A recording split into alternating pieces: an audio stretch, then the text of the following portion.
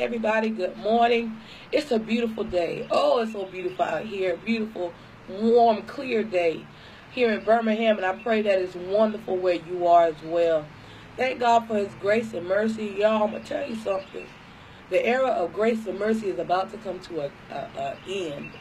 We are coming to the concluding part, the benediction of the era of grace and mercy. You know, I was looking at the news and looking at all of the things that's going on, especially in America, and comparing those things to what the Bible says, what Jesus said in Matthew 24 would be happening as a precursor to his coming.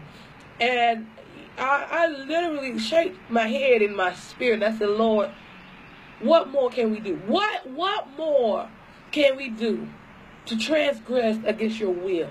What more can we do to destroy the institutions that you have created at the very beginning of time? What more can we do to operate out of the order that you have set for the world? What more can we do to blaspheme and discredit and mutilate the gospel? I said, Lord, what else? What is left for us to do? I mean, right now, every sin imaginable is acceptable. They even trying to accept pedophilia, bestiality. Y'all, what is left? And I waited because I wanted God to answer me. I waited, and the Lord reminded me of what the Bible said in that same chapter where Jesus was talking in Matthew 24. When you see all these things happening, right before Jesus come back, all of this stuff is happening. But something else happens major before Jesus comes back on the scene. The Antichrist himself makes his physical debut. And he comes and he wreaks havoc on the earth in the name of peace and safety. And y'all, we have been hearing that phrase for the last couple of years, y'all. I tell you what, whether the Antichrist is a single person or whether it's a system, I don't know. But one thing I do know, y'all, there's not much left we can do. There's not much left to be done, as the Bible says, before Jesus comes back. Yeah, and we got to make sure that we stop accepting these ideologies and the world's paradigms that if it doesn't affect me, I don't want to talk about it. Well, we shouldn't be talking about people. We shouldn't be talking about sin.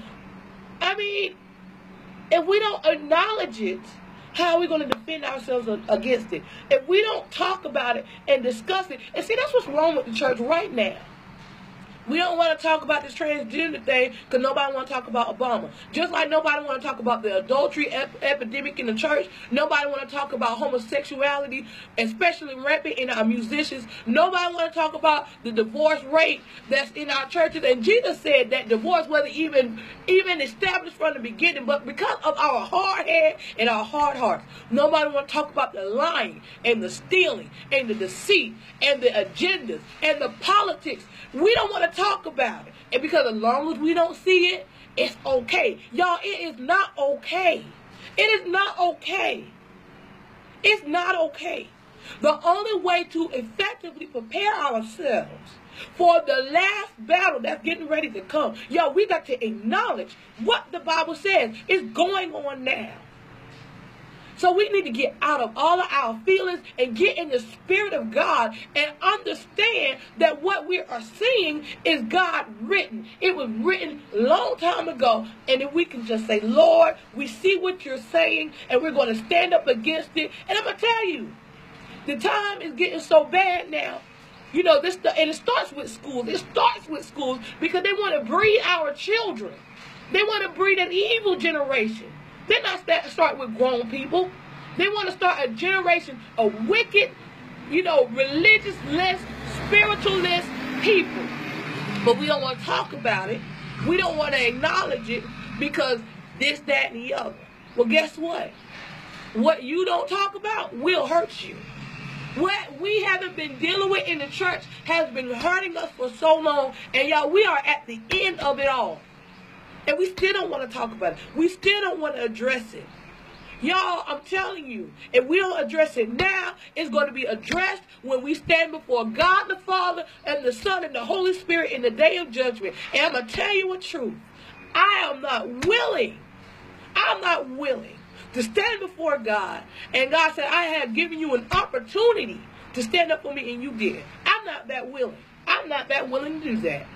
We as a body of Christ, y'all, because we're going to have to choose. We're going to have to choose between our jobs and God after a while. We're going to have to choose between our children's education and God after a while. We're going to have to choose between our religious beliefs and our traditions and God after a while. Yeah, we're going to have to choose. And the Bible strictly says, if you are a friend of this world, you embrace the things of this world, you embrace the government of the world, you embrace the leader of the world, you embrace the religion of the world, you are an enemy of God. That's what the Bible says. And so many of us are so, in the church and we're operating and we're in ministry, but we are God's enemy. Because we don't want to stand up for what's right. We don't want to talk about what's holy. We don't want to cry out against those things that are wrong. If the prophets of old, if Elijah and Elisha and Ezekiel and Jeremiah and Malachi, if all of those men, if Deborah and Esther and Ruth, if Mary Magdalene and Peter and Paul and John were here, yeah, they would be making noise. But we want to be quiet. We want to be quiet. Y'all, I worry. I worry about the body of Christ. I worry about where we're going. I worry about our spiritual state. I worry that we got a form of godliness and we don't have any power. That's why we're not seeing no restoration. That's why we're not seeing miracles. That's why we're not seeing the healing. Y'all, because God is right and everything is wrong. And anytime we try to go about things not doing it God's way, even if it's a hair off, it's not going to work. Y'all, we have to stand up. Y'all, we have to stand up. And I'm going to tell you something. God has given us and equipped us with everything we need to make the noise we need to make. But nobody want to sacrifice. Y'all, I'm telling you, standing up for God is going to mean sacrifice. We don't want to sacrifice anything anymore. And God sacrificed his own son for us. But we don't want to sacrifice anything. We don't want to sacrifice our religious status or our friendships, or we don't want to sacrifice anything. We don't want to sacrifice being liked. But God sacrificed it all for us. We don't want to talk about it because it's the president. So what? If you look all through the Bible, history is written where you have examples of evil kings. And we see what happened to those evil kings and those evil people. But we don't want to talk about it. We want to talk about everything that's going on, and we see it, and we don't talk about it. And when we don't talk about it, we become guilty partakers. Are we that willing to be partakers? With the world, y'all, too many of us love the world. We lying, saying we love the Lord, and we don't. We love the world. We love the things of the world. Because if we love God, y'all, it will move us to do something. It will move us to speak out. It will move us. It will move us to go into the streets and to the hedges and the highways like God told us to. And tell this world that there's a better way. That the way of sin is death. But God came to give us life. And there's life in holiness. There's life in righteousness. There's life in righteousness and godliness.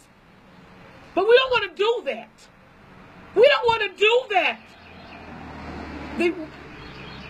I don't know, Lord. I don't know. I'll tell you what. I'm not going to be quiet. I'm not going to be quiet. I don't care who the president is. I don't care who the world leader is. I don't care who the governor is. I don't care what the leader is. We'll pray for them, but y'all, sin is sin. Wrong is wrong. And if you don't want to talk about it, you become a guilty partaker. If you don't want to disagree with it, you become guilty. And the Bible says that. Y'all, we have to stand up. Y'all, it's about to come to an end. It's about to come to a straight end. And y'all, a lot of us are going to be held accountable because we had the means to stand up for what is right. And we didn't. God is going to ask us about all of this. Did you stand up? Did you tell them in love that that's not the way to live? Did you tell them that I came to give them abundant life? Did you tell them that the wages of sin is death? Did you even go into the streets and try to invite somebody to church? We think all of this other stuff matter, y'all. Obedience to God is what is going to matter. Nothing else. And I'm going to tell you what. A lot of us need to check our friendships. Make sure that we're not friends with the world. A lot of us talk a good game. A lot of us dress a good game. We appear to be saved. We just like those transgender people in the spirit. We are sinners at heart, and we appear to be saved. We ain't saved. We ain't righteous. We ain't living holy. We ain't no better than those people. Not if we ain't trying for real. And some of us are just saying that we have a relationship with God, and we're transgenders in the spirit. We say we got the Spirit of God, and the devil is our own father, because he said the deeds of your father you will do, and we ain't doing the will of God. So if we're not doing the will of God, whose will are we doing? Y'all, we're going to be held accountable. It ain't no time to be playing no more. It's not time to be playing. It's not, we playing, and we worried about stuff that don't even matter. We got a whole world that's right in front of our eyes that's dying. It's dying. And we don't even care. Some of us don't even care. We don't want to talk out. And I'm going to tell you something. The truth, it might hurt. It might sting. It run over our toes. It don't make us feel good all the time. But Jesus said that the truth will make you free, because he is the Spirit of truth. So let's start embracing it. Let's embrace God and his way and his truth. And let's not be ashamed of it. And don't get in your feelings when somebody says something that is true. If it run over our foot, just say amen and get better and grow in grace while we can. Y'all, it's about to come to an end. It's about to come to an end. God help us. God help us. God help us all. I love y'all. Y'all, we need to start standing up, because we're going to be forced to choose after a while. You're going to be forced to choose. Choose it now while it's easy. You're going to be forced to choose. And the Bible says, when we get to that point, many people are going to be a part of the falling away, because they don't want to choose God over this world. They don't want to choose holiness over the wickedness and sin and all this crazy ideas of the world. Choose now while it's easy. Stand up now while it's easy. Then you'll be strong when they look at you in your face and say, well, since you believe that way, you can't have a job. Since you believe that way, we're going to close your church. Since you believe that way, you can't shop in our malls. You can't shop in our malls, and then the mark of the beast about to make its debut anytime. Y'all, we better get ready. We better get ready. All this foolishness, it's time out for that.